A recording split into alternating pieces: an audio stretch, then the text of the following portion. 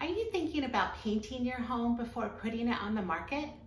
Well, let's take a look at what colors will help your home sell quickly and for the most money.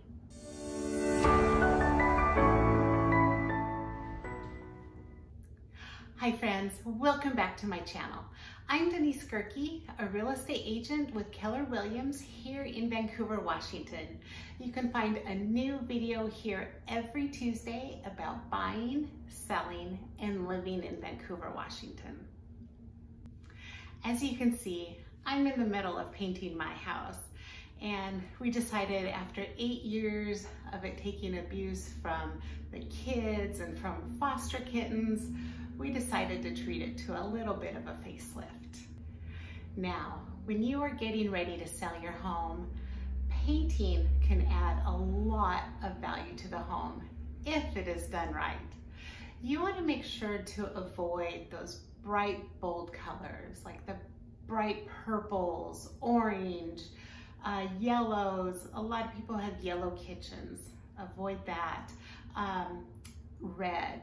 Those red dining rooms that you all have out there, they need to go if you're getting ready to sell your home. Now, of course, if you're just painting for yourself, go crazy, do all the wild colors you want. It's your home. But if you're painting in order to sell and you want your home to sell quickly, your best option is going to be nice, neutral colors. So of course, gray has been very popular for the last 10 years, and it is still a very safe choice. White is very popular. It just is a clean palette for the buyers to look at when they come in.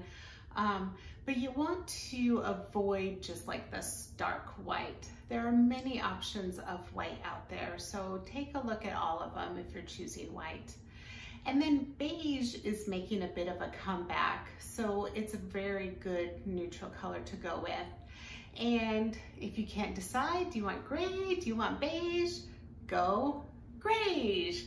So that is a color that is becoming popular over the last few years, and of course it's just a combination of gray and beige. But it's just nice and neutral. It's a clean palette, and it makes buyers just really feel relaxed when they walk in the door. And it's best if you can paint the whole interior the same color. It just makes the house flow together. But if you just really have to have some variety, make sure the colors you are choosing all have the same undertone. So if you are choosing warm colors, make sure every room has that warm undertone. If you prefer the cool colors, make sure all the rooms have the cool undertones. And again, it just helps the rooms flow, and so it's not as jarring when buyers go from one room to the next. So what kind of finish is the best? I think eggshell is really the best for when you're painting your home to sell. It helps cover up any little flaws that might be in the walls, and it absorbs the light, and it's just really pleasing to the eye. And when you're painting, don't forget about the trim.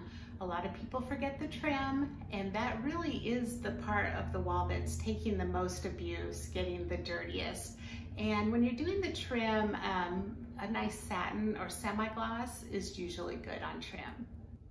When you're looking at paint brands, you're gonna see a lot of brands out there, and they're gonna go all the way from really inexpensive to, obviously more expensive, and just get the best quality that you can afford.